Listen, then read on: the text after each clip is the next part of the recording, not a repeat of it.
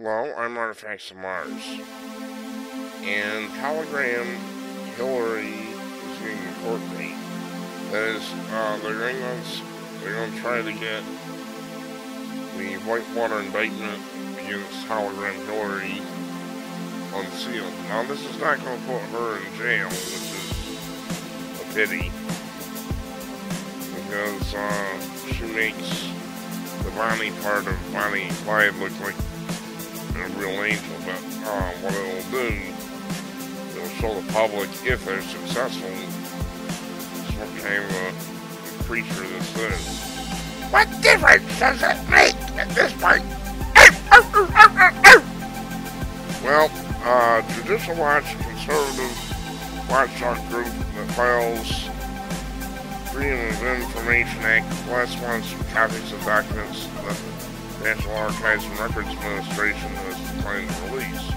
They filed a FOIA request for documents in March of 2015. In October 2015, the group sued for 238 pages of responsive records. According to Judicial Watch, National Archives argues that the documents should be kept secret, citing grand jury secrecy and Clinton's personal privacy. But Judicial Watch says that so much about the Whitewater case has already been made public, there's no secrecy or privacy left to protect. I'd say so. She's correct.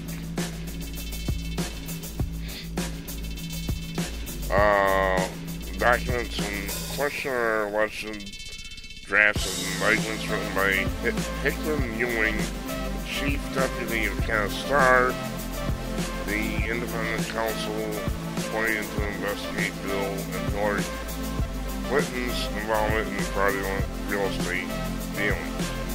Although others were sentenced for their role in the matter, neither Clinton was ever prosecuted. Because they're crooks and they're the head of the crooked crime syndicate, crime syndicate, person Indiana.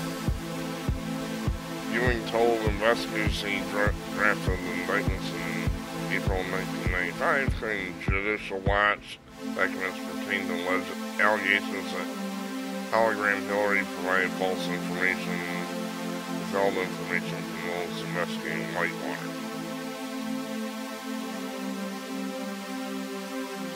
What difference at this point does it make? Well, there you have it.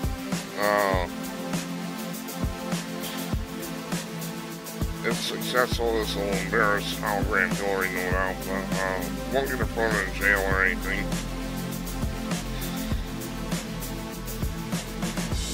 Which is, like I said, that's a pity, but